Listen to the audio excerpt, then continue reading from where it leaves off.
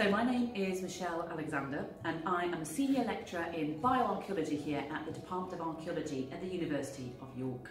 I am the co-director of the MSc in Bioarchaeology we have. So the Master's course here at York is particularly distinctive for being kind of dual purpose really. So firstly, you will learn all about human bones and osteoarchaeology, so how to look at those bones, how to age and set skeletons, and also learn about how we look at health and paleopathology, so disease as well on those skeletons. But we go beyond that into the molecules themselves that survive within those skeletal remains that we find on archaeological sites. So we can look at isotopes to understand diet. We can also look at the proteins within those surviving tissues to understand something about health and disease. And we also work on other materials too, so not just bone, we also look at artifacts and materials you find also on excavation, and we're one of the key places worldwide really for undertaking organic residue analysis of pottery remains and that. So we have a very wide remit here, which I think is really key to getting that experience of all the different kind of applications of bioarchaeology within what we do as archaeologists. York is a fantastic place to live. I have loved living here, and it was in fact one of the places I really wanted to live ever since I was an undergraduate. So yeah, it's a really friendly city, really welcoming city, and to just be around and surrounded by the heritage that's here is fantastic. The other thing that's really important to our students is the opportunities that there are in the city for them, in particular working with York Archaeological Trust, or the plethora of archaeological commercial units we have, so that a lot of our students go and do either volunteering or work with those organisations, which is really, really useful and valuable as part of, alongside their degrees.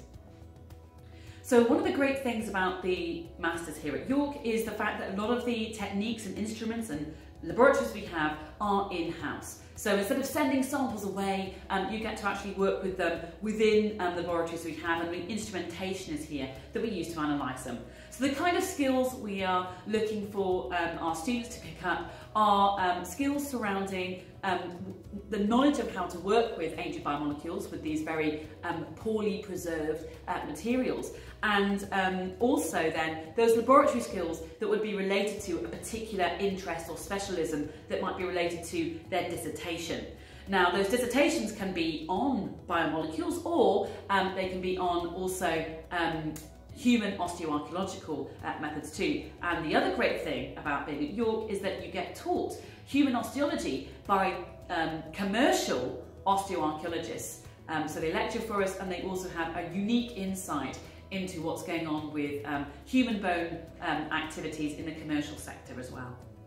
So one of the great things about our course is that also the students get involved in our current research projects. So particularly for their dissertation projects, what will happen is you will be twinned with one of the members of staff who will have a range of projects available, and those will be projects that often result in being involved in publications as well. So a number of our past master students are actually published authors now, working on the same materials that we have here. And the kind of projects that we offer range totally from the earliest moments of prehistory through until almost the present day.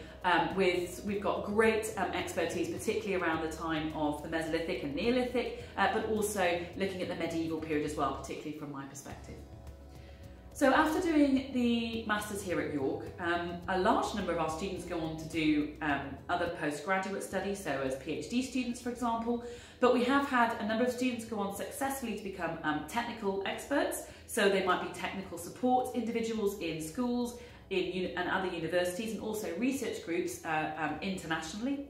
And then otherwise, you also have the knowledge to kind of go into other areas of the workplace, which could involve key skills in research, and also things like the civil service, and also other professional areas.